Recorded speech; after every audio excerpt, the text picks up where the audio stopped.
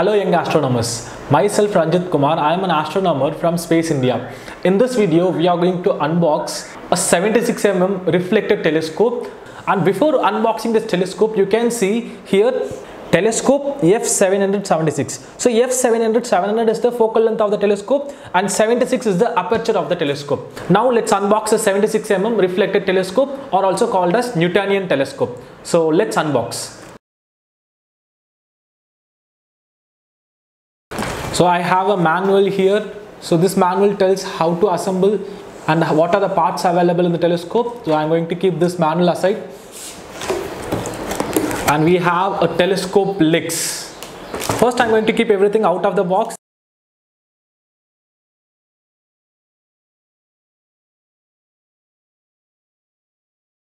First I'm going to unbox the tripod legs. So I'm going to just remove the tape from this. This side is already open, so we have this one.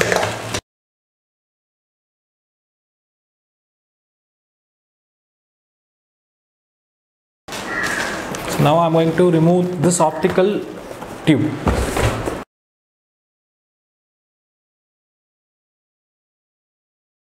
So this part of the telescope is what we call them as optical tube. So I'm going to take out from the cover. So now I'm going to open this box. This part of the telescope is called as yoke, and I will tell you what is the use of this. And we have the last box here. So in this box, so we have this accessory tray. So I'm going to remove it from the cover. We have 3 eyepieces. And we have one moon filter. We have erecting islands. We have the finder scope. We have a 2x Barlow.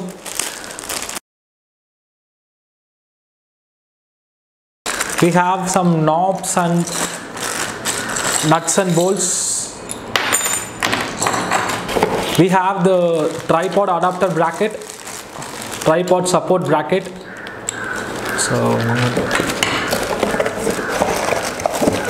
And we have this last vertical adjustment rod. And it has 2 parts. And we have this and one small screw. Now my telescope unboxing is done. Let's move to assemble the telescope.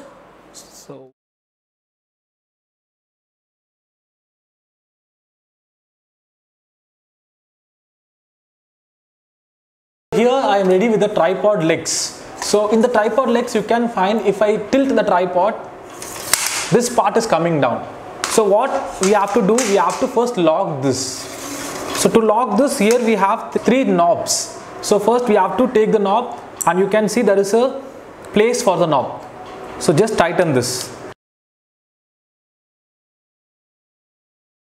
Now you can see this part of the legs is not coming down.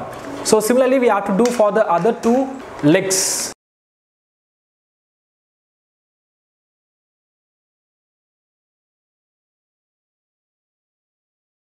Okay, now I tighten the tripod legs. You can see now it is not falling down. So this part is done. So after fixing the telescope legs, take the yoke. So this part is called as yoke. So we have to attach this yoke with the telescope.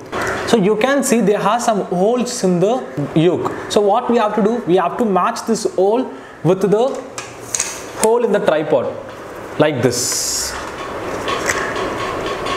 And you can see in the tripod there is a place for the screw head. So I am going to take the wing screw. I am going to remove the nut from the screw.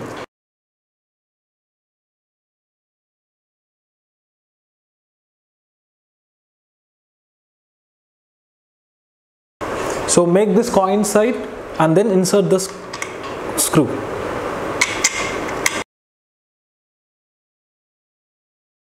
So once you got this from this side, just put the washer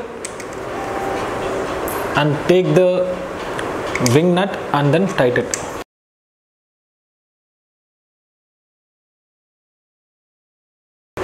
Similarly, do the same for the other two legs.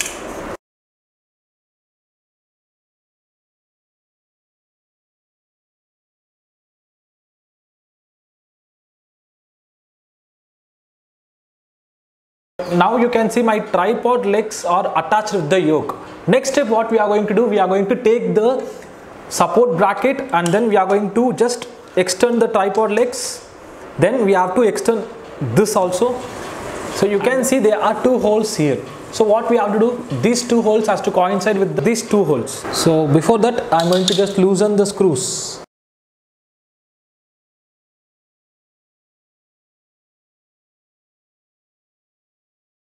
So now I loosen the screws and nuts. I am going to attach this support tray with the telescope leg. So make the two holes coincide and take one screw and then put it inside.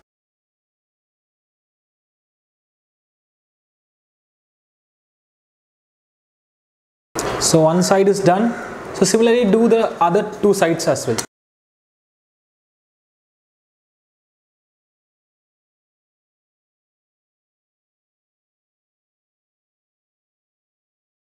So now take the accessory tray and you can see there is a nut, there is a screw coming out from the accessory tray and there is a hole in the tripod as well. So what we have to do, we have to just match this and then we have to rotate this. So now the accessory tray is attached with the tripod.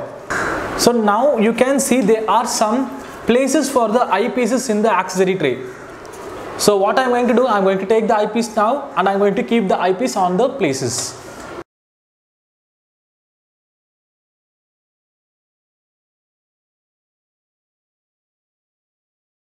So now our tripod is partially done. So I told partially because in order to make it fully completed, what we have to do, we have to open this. You can see there is a knob over here. So we have to open this to extend the height of the tripod. So now you can see as I loosen this, the tripod is extended. So I am going to do the same for the other two sides as well.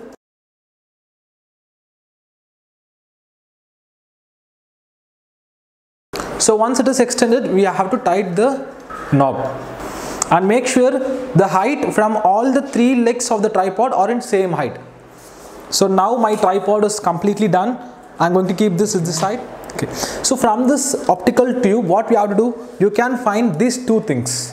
This one is called as vertical adjustment rod and we have a screw to attach the vertical adjustment rod with the optical tube. So you can see there is a hole in the optical tube and we have to attach, we have to coincide this hole and this hole and then we have to insert the screw.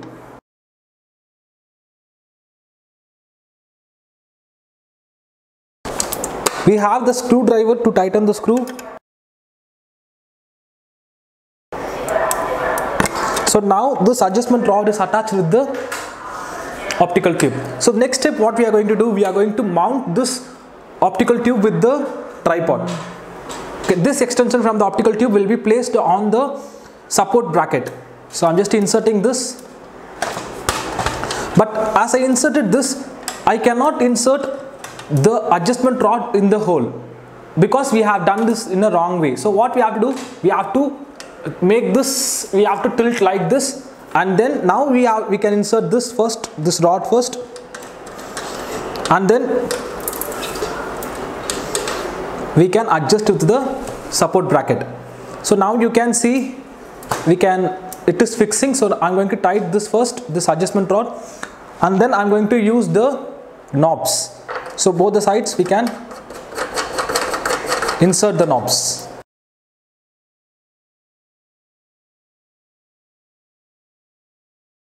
So now the optical mount is attached with the telescope and this one is called as adjustment rod because if I see now I am just loosening this, you can see the movement, altitude movement, that is up top to bottom movement we can find. If I lock this, I cannot move my telescope up and down. So this is the role of the adjustment rod and to control the left to right movement, to control this movement, you can see there is a knob over here as well. There is a knob over here. So just to tighten this knob, now my telescope is fixed to the left to right movement as well. So the next step, what we are going to do, we are going to attach the finder scope with the optical mount. So now I am ready with the finder scope. So to fix the finder scope with the optical mount, what we have to do, we have to just loosen the screws and we have to place these two slits on the optical mount. But before that, which side I have to fix first? So you can see the bigger diameter side. So this bigger diameter side has to face forward.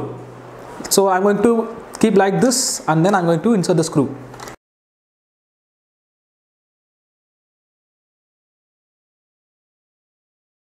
The next step, what we are going to do is we are going to insert the eyepiece. So to insert the eyepiece, we have to loosen this knob and take out this. Then take any eyepiece. But I suggest you to begin with 20 mm eyepiece as it is best for beginners. So I am going to take 20 mm eyepiece. So here I have taken 20 mm eyepiece and the mm is written on the eyepiece. So I am going to insert like this and I am going to tighten this. So we have three different kinds of eyepieces, and the role of three different kinds of eyepieces are each eyepiece have different magnification. With this 20 mm eyepiece we can magnify up to 35 times, and if we use the 12.5 mm eyepiece we can magnify up to 56 times. If we use 4 mm eyepiece, then we can magnify up to 175 times. So these are the role of different kinds of eyepieces, and we have these two parts.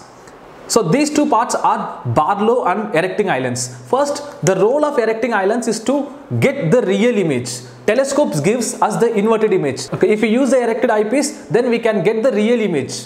So it re-inverts the inverted image. So we can see the actual image. So for this we are using the erecting eyepiece. So how to fix the erecting eyepiece? To fix the erecting eyepiece, we have to remove both the caps. So now how to insert the erecting eyepiece with the telescope? So for that we have to first take out the eyepiece, and then you can see there is a place to keep our eyepiece.